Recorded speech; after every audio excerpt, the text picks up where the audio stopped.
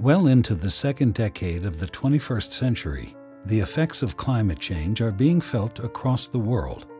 Economic activity and population growth have resulted in unprecedented concentrations of greenhouse gases in the atmosphere and led to a warming of the Earth's temperature.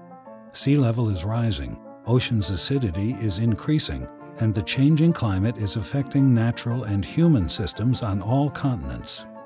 In 2009, Indonesia became the first developing country to announce a cut of greenhouse gas emissions. The biggest archipelago of the world realized its vulnerability to climate change and committed to reduce emissions by 26% by 2020, or 41% with international support. With almost 250 million people, Indonesia is the world's fourth most populous nation and one of the world's largest emitters of greenhouse gases. Converting the 16th largest economy of the world to clean technologies will be no easy task. Emissions are expected to increase further due to a growing population and an expanding economy highly dependent on fossil fuels. Its industry, transport, housing, and commerce sectors will require profound changes to become energy efficient. Since 2009, many policies, action plans, and commitments have been made. But how much is the government of Indonesia really spending on climate change mitigation? Is the money being spent in activities that can achieve the country's ambitious emissions reduction targets?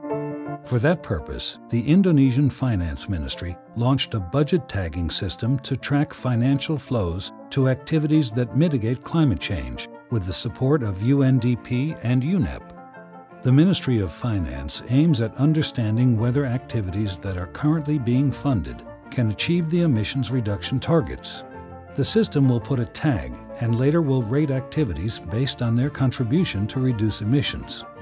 It is a way to identify how much budget has been allocated and how it has been spent, whether it contributed to reach the country's emission reduction target through development of financial incentives, to produce policies, or for practical activities like reforestation, renewable energy, eco-efficient transportation, energy-efficient buildings, waste-to-energy, or restoration of degraded land.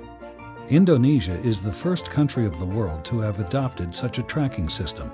7 ministries are legally required to put it in place by 2015.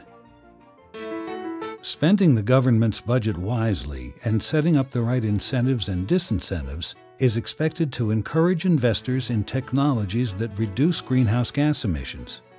Investors like Mr. Muhammad Badawi and Mr. Douglas Manurung.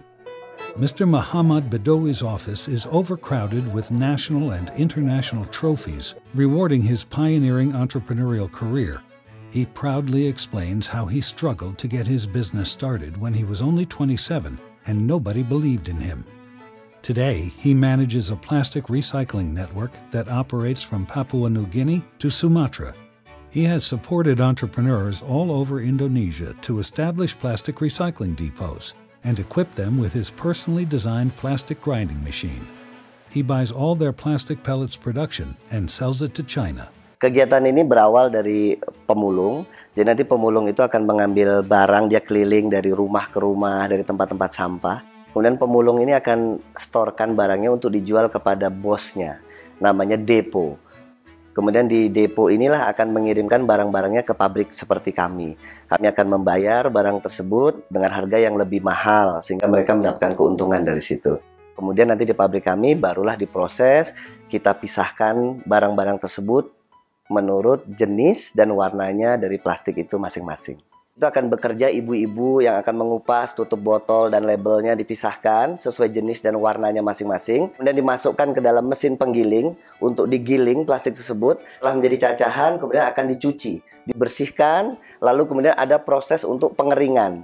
Dikeringkan barangnya, kemudian nanti setelah kering dimasukkan ke dalam karung. Sebagian barang ada yang kami buat menjadi barang-barang jadi seperti sapu, tetapi sebagian lagi berupa scraps kita akan ekspor ke China. Plastic recycling reduces greenhouse gas emissions because producing new plastic from scratch would consume more energy than just recycling plastic. Mohammad started his factory with 2 employees. Today, he employs 50 people in Jakarta, and his plastic recycling network has created jobs for thousands of people. Dan luar biasanya lagi, banyak orang yang bisa terlibat di sini, bisa bekerja, dan itu jelas memberikan kontribusi buat masyarakat.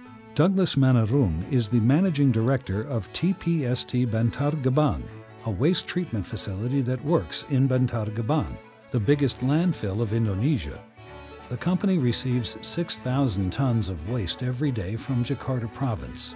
They sort it out, convert organic waste into organic fertilizer, and convert plastic waste into plastic pellets that can be sold. Decomposing garbage releases methane into the atmosphere and has an impact on climate change 20 times worse than carbon dioxide. Douglas's company collects and treats the methane gas released by waste to produce electricity that is sent to the grid. The plant is generating 10 megawatts of electricity, and Douglas hopes to reach 26 megawatts. While projects like Majestic Bawana Group or TPST Bantar Gebang are doing extraordinary work to reduce emissions, it is eventually the government's incentives or disincentives that will allow them to fail or flourish. It is crucial for the government to identify the type of strategic activity that can create a friendly environment for public and private investments to succeed, and the tagging and scoring system can help to do so.